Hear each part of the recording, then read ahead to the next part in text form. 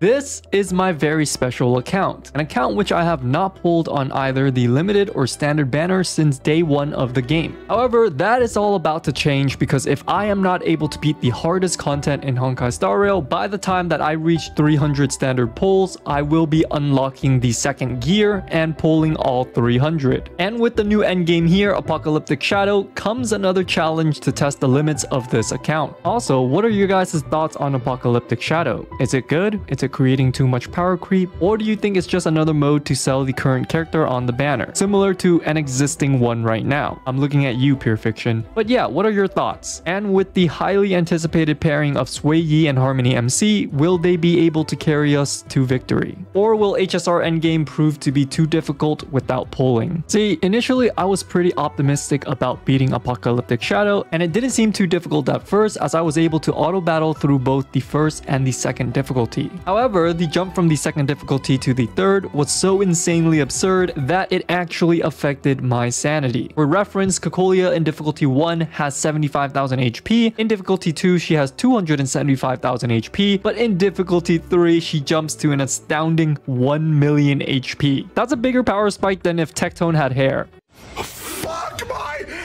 But I soon realized that there were a few major issues, and after a countless number of attempts where my teams just kept on wiping, I started to question everything. Was it because I have skill issues? Was it because I was using 4-piece Eagle on my entire team? Was it because I rejected Firefly? What was I doing wrong? How was I supposed to beat this and get my Xueyi? But then I discovered something that would change everything. My stupidity. Because as it turns out, the free Xueyi only requires us to beat the second difficulty and not the third. So we ended up claiming Xueyi and building her out. And when I say building her out, it was mainly just stealing QQ's quantum pieces, except for this break percent rope that I had saved up for Xueyi. That works. And we're currently sitting at 44% crit rate, 137% crit damage, and 2,400 attack about, right? Come on.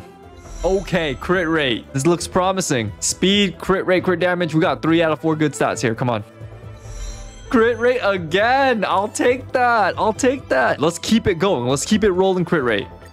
Oh, ask and you shall receive. That's a pretty decent roll too. There's no way this hits crit rate again. Okay, speed. That's a perfect break piece. Oh, wow. And we're currently sitting at 139 speed, 52% crit rate, and 137% crit damage, 2,400 attack, and 130% break effect. I'll take that. I'll take that any day of the week. Our Xueyi is looking mighty fine. Mighty fine, I'll say that. Now with our Xueyi's build completed, will she be enough? And she's dead. Okay. Yeah. So the answer is no. Even with our 4-piece Eagle links, it wasn't enough to keep the team alive in the first phase. And the other big issue is Cocolia's ability to attack multiple times and freeze all of our allies. However, one key strategy that made a huge difference was this here. See, when Cocolia has 2 big statues on the field, each one of those statues will target an ally. And every time Cocolia takes her turn, she will send a follow-up attack onto the locked on target with a high chance to freeze or imprison them. So the plan is simple. If we wanted to reduce the number of attacks and damage that Cocolia can deal, then we'll have to at least weakness break the statues early on, just right before she takes her second turn. Furthermore, it felt like the damage was extremely lacking as well, so I had to change up a few things. In particular, we moved Harmony MC from the second half to the first half with Xueyi. And oh boy, it made a huge difference, as the damage numbers were off the roof. What? I honestly don't think I've ever hit that much damage on a single character on this account. That's absurd. Xueyi, Harmony MC, the combo is just too good. It's too insane.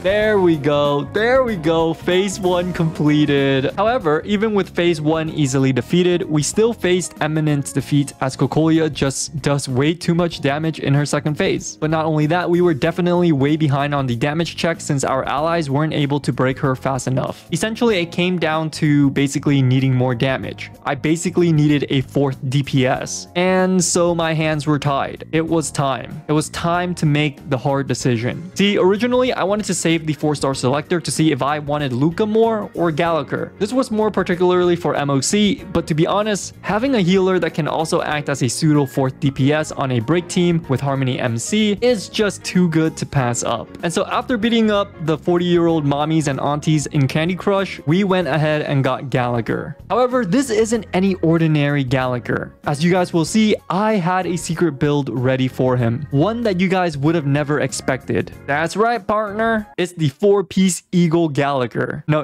I'm kidding. I'm kidding. Don't do that. It's definitely 100% useless. But instead, it was this. I'm gonna try it out. I don't care. We're gonna experiment here. We have a ton of XP. We have a ton of resources. 6 speed. That's pretty damn good. That's pretty damn good. Yep, the 4-piece quantum set, as this will allow our boy Gallagher to ignore 20% of the enemy's defense when we deal super break damage with him. So now that the damage is there, the question still remains. Will we be able to survive? And so this happened. All right, this should be the end of the first phase here. Yeah, damn, that die gap is insane. Okay, we'll ultimate here with Gallagher, and then we'll break the statue. Oh, it's almost done. Oh, wow. I could actually one-shot that thing. Okay, that's not looking good for us. Okay, we'll ultimate here with Xueyi, and we'll ultimate Cocolia because Xueyi can go through any type of weakness with her ultimate. We'll focus the statue here and break it, then ultimate with Gallagher into a normal attack, and then we'll normal attack Cocolia here. Dude, I don't think we have enough toughness break to break it before Cocolia goes. That's fine. We'll break the statue here. That's gonna apply weakness break to Cocolia for the quantum weakness. We're just gonna have to tank this here, and hopefully we don't die. Pretty sure we should be okay. Alrighty, not bad, not bad. Oh, never mind. I totally forgot about her follow-up attacks. That's fine. We'll heal with Gallagher here, and then we'll ultimate right away. This should allow us to break Cocolia immediately. Break Cocolia, perfect. And that's gonna give us all our ultimates again. Okay, Xueyi, let's go. Bang, baby. Oh, 231k. All right, I'll take that. And we'll finish off Cocolia with Harmony TB. Nice, nice. Overall, in our first attempt, we were able to completely dismantle Cocolia, and with 3,400 points in the bag, we only needed 3,200 more. But little did I know, without Harmony TB, the damage would drop off significantly, since this reset heavily favors break teams. I wonder why. As for the Argenti side, the goal now is to get 3,200, but there were a few big issues. See, initially I ran a Super Sushang build with Harmony TB and Gunnaifen. This team got the exact score that we needed of 3,200. However, as you guys saw, I had to move Harmony TB to Cocolia side, therefore the score did not count. And we also had to build a new team. But who? Who then will be a viable option for the second half? And so the only non-break option that is serviceable is of course our favorite doctor. No, not that one. Not Dr. Doodiddy, okay? Yes, Dr. Ratio. And so this was the team that I formed. Dr. Ratio, Gunnaifen, Pella, and Natasha.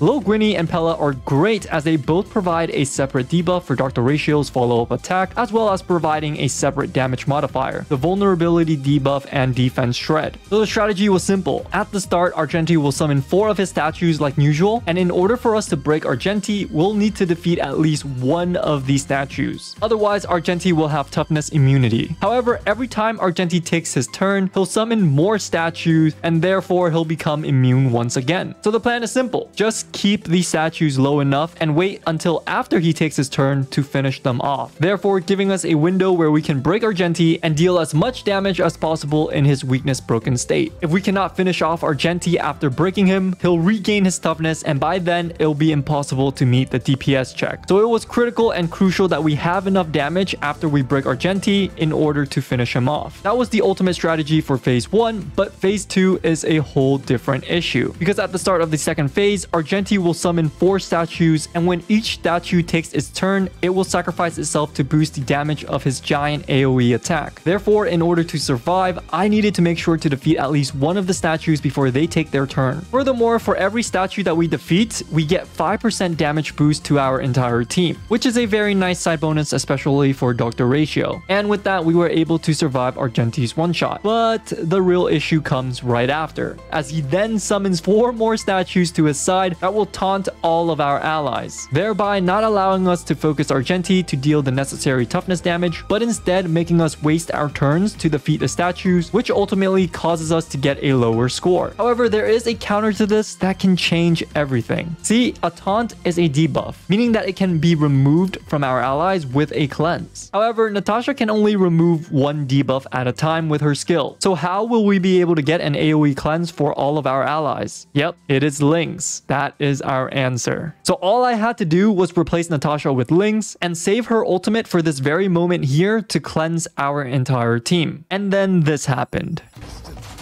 Holy moly, I almost died! Ah, I cleansed early. Oh my god, I panicked. No! I'm so mad. I cleansed early because I panicked because I saw Doctor Ratio at 70 HP. We have 100 action value to go through. We cannot go below 1200. Otherwise, it's doom. This is not looking good for us. Oh no. Skill. No, dude. Oh, dude, this is so hard, man. 6,500. No, we need 6,600. Oh, dude, this is so hard. This is so hard. But did I give up?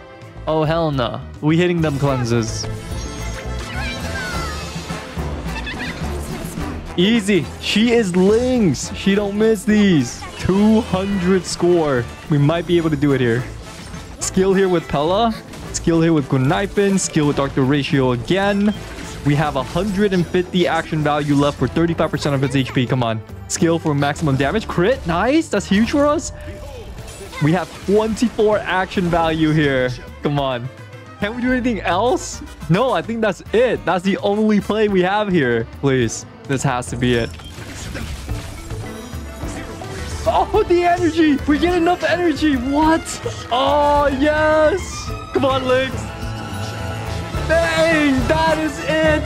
That is it. That is our moment of victory. Oh, it's over. I'm just happy that it's over. I'm just relieved. And there we go. 295 standard warps, 145 special warps, and 128,780 stellar jades. Time is running out. The final boss is waiting for us. With Xueyi and Gallagher on our team, will we be able to save this account? Subscribe and stay tuned to find out.